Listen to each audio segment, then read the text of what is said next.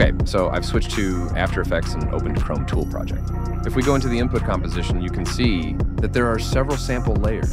You can delete them all and start animating something new in this comp, but I'm going to drag footage that I have just imported to After Effects. Now and open Main Render Comp. I'm going to select this control layer and go to Window and Effects Control. You can also open Control Tab with keyboard shortcut. Select Control Layer on your timeline and just press F3 on your keyboard.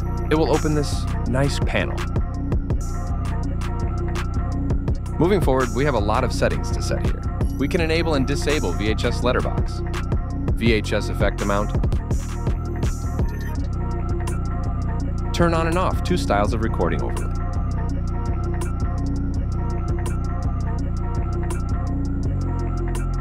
This adjusts automatically with the aspect ratio.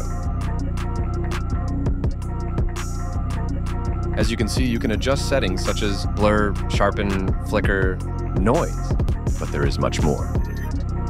You can enable, for example, the interlacing feature, which is more subtle than visible. There is also chromatic aberration at the edges. This ghost halo effect adds a lot of realism to better sell the VHS effect. I like to keep it on, but not too much. You can also easily restore lost detail. And if you mess with the settings, the reset button will be your friend. One of my favorite sliders is VHS Colorizer. I love how it changes the look. And to be honest, I keyframe this setting a lot. A closely guarded little secret. And last but not least, Rewind FX. Yeah, you can simulate tape rewinding. The project contains 2 compositions, both full HD and 25 frames per second, but can be changed to any size or frame rate. All adjustments layers will automatically resize. Take this, for example. I will import 3 footages with different resolution. I'm going to take 4K resolution first by dropping into the input composition. Now, I have to change resolution by going to Composition and Composition Settings. So, I choose 4K preset.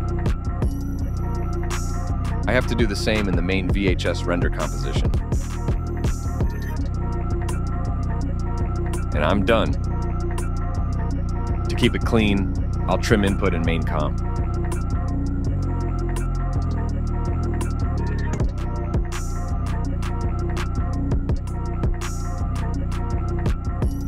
Now I'll take irregular resolution. And once again, I have to match composition settings to my footage settings. Make sure to unlock aspect ration.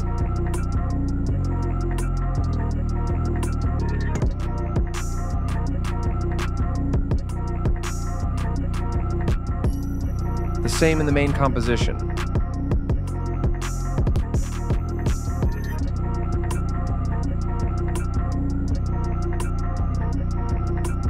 As you can see, you are able to use any resolution and frame rate.